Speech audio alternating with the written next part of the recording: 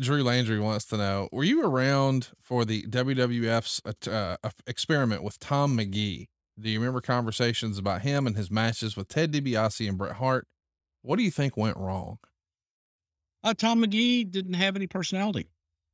And yeah, the answer, yes, I was around. And Tom, really nice guy. But if there wasn't someone that was extremely talented in the ring across from Tom, Tom could do moves, but Tom had no psychology. And I don't think that Tom really liked the business that much. I'm not asking this to be funny because I know you and I both think a lot of him personally now, but I'm not saying this to be funny or rude or disrespectful in any way, but you're saying he didn't have a big personality and he knew how to do moves and he looked great. What's the difference between him and Lex Luger? Not much.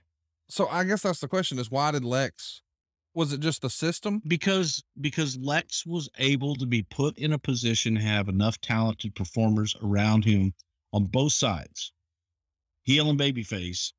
Lex was hidden in a group, and Lex was hidden. Tom was going to be, this mega star babyface. And man, look, Lex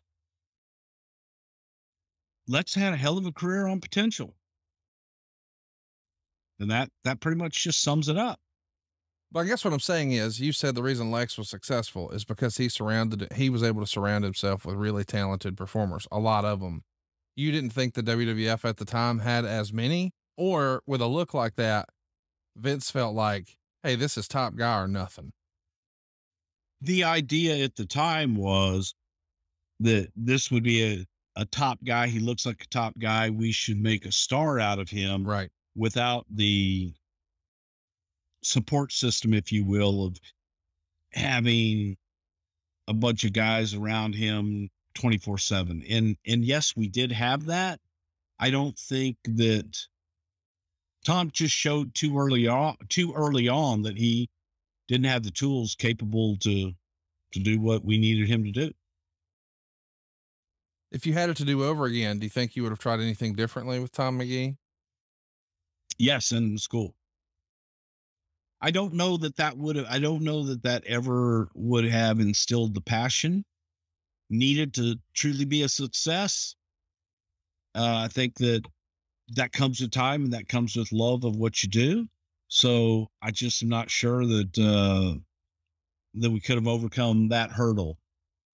And again, I'm not trying to be argumentative. I'm just trying to understand. I've always been under the impression that Bill Goldberg didn't exactly have a bunch of passion for the wrestling business. He wrestled for money, much like Lex Luger. And maybe once upon a time, people said that same thing about Brock Lesnar. Watching what he does these days, I don't know that I believe that, but still, I mean, Bill Goldberg drew money. I'm not arguing that, but I still think that you can take a guy who looks like Tom Magee. Cause I mean, let's talk about why Goldberg drew money. It wasn't his charismatic promos. But he did have charisma. It wasn't as, I'm not arguing any of that, but yeah. And what I'm saying is Tom Magee didn't. You don't think if you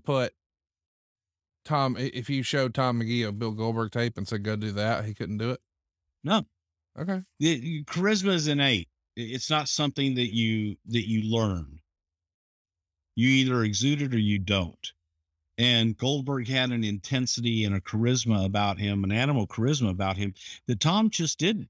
Tom was too nice of a guy. Fair enough. No, that's logic. I appreciate it.